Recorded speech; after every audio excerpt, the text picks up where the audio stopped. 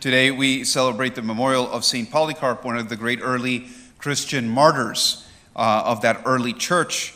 And Saint Polycarp is one of those early bishops at the same time who gives us a good glimpse into what the life of the early church was, because we have his letters on his epistolary, which is conserved from that, basically from those early centuries in the 3rd century of the and 2nd century of Christianity.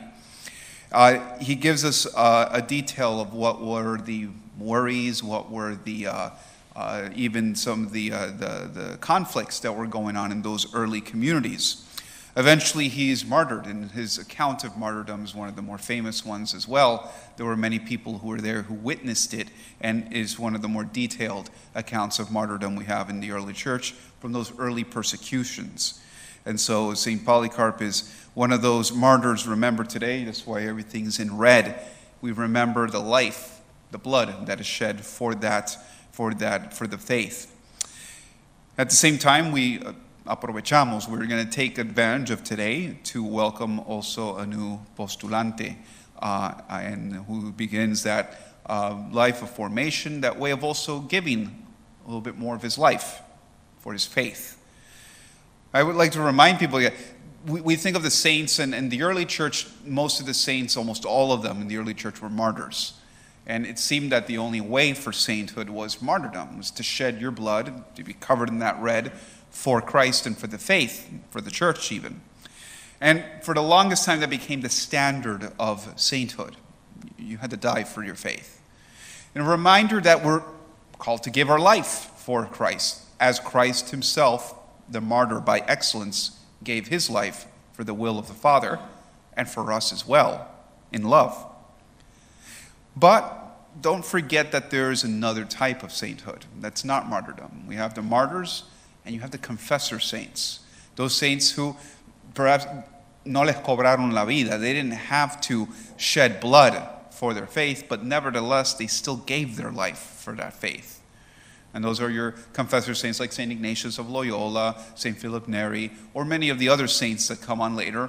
Well, once the church is established, once it's recognized, once it's no longer persecuted, well, martyrdom starts to fade away. It doesn't go away completely, but little by little it yields to the confession of the saint, or that saint who confessed with his life that faith.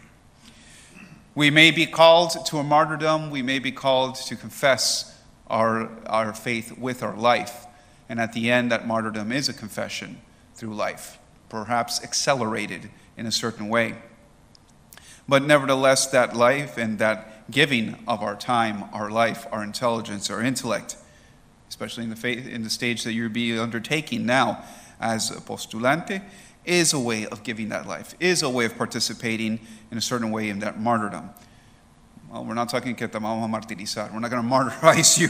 At least I don't know how Manny is with as an instructor, but he's going to take the blood out of you. But we do give something. It is a kind of a sacrifice. It is a sacrifice. It is a giving of one in order to be a better martyr, or what the word really means is witness. That's what martyr means in Greek. Martyr. In Greek is the same in Spanish. It just means witness. And it's interesting to tie it into what we hear in the letter of St. James of sin. The one who fails to do what is right. That's kind of according to St. James, that's his definition of sin. And sometimes you hear there are many different definitions of sin. But this one seems to be very close to that Greek meaning of the word martyr. For the martyr, if it means witness, remember that in Greek, amartia is anti-witness, an anti-martyr. And that's the word for sin in Greek. When you're an anti-martyr or you're an anti-witness, that's the sinner. And so when we fail to do the good that we know we ought to do, or when we fail to give the witness that we know we have to give, well, that right there is sin.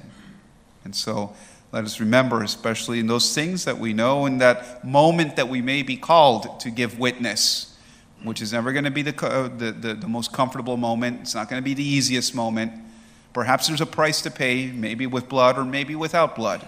Maybe with reputation, maybe with respect, maybe with social standing, maybe with so many different things.